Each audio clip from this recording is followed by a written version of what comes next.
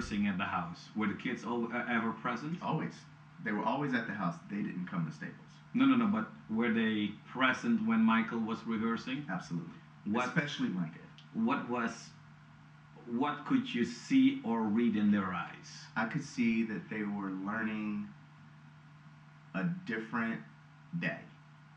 That they were getting to experience a different day. Have they ever rehearsed with Michael?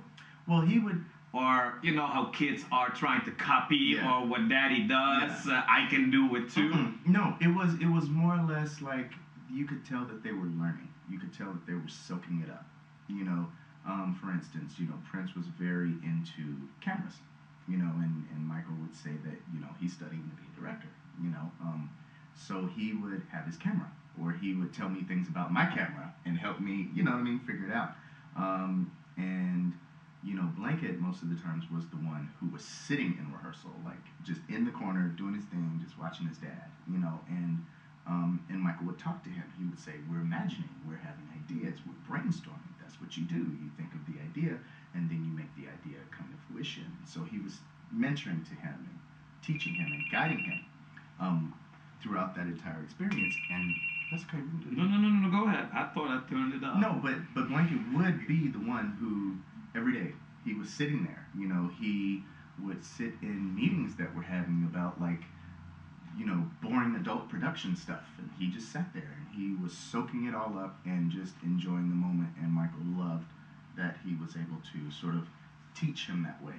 And then Paris, of course, she ran the house. She, scheduled everything. She knew when lunch was. She knew what the lunch was going to be. She would figure out things. She just was like she was the big sister. She was the female energy in the house, of course, along with the tutor and the chef.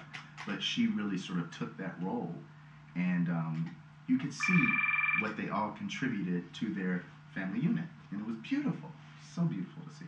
In your mind, was Michael a perfect daddy to his kids? I think that he was a perfect father to his kids, because how many children do you know who have such a famous father who, commands so much attention everywhere he goes, but still could find that balance so that they had the normalcy that he could provide for them?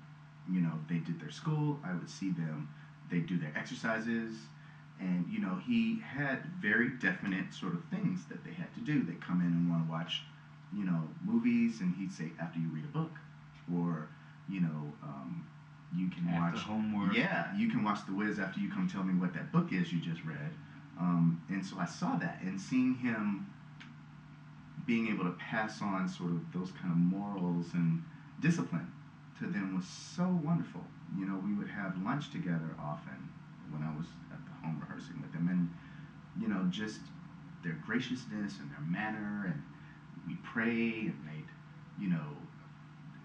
thank God for their father, and ask God to protect all of the children in the world who don't have as much as they have. Like, they were really, really aware of all of this stuff.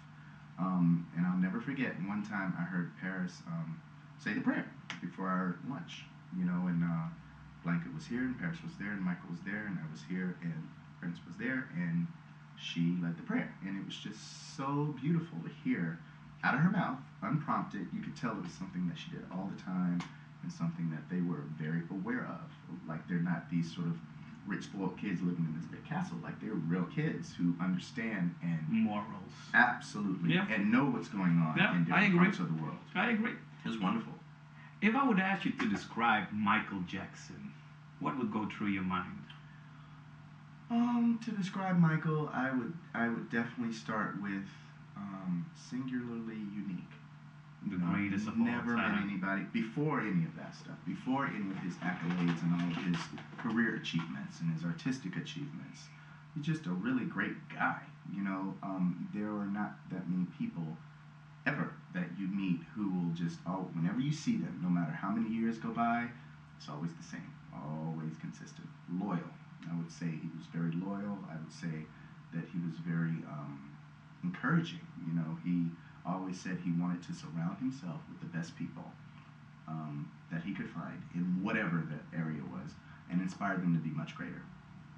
And he would always do that, you know, and just being around him was so special and unlike anything I've ever experienced.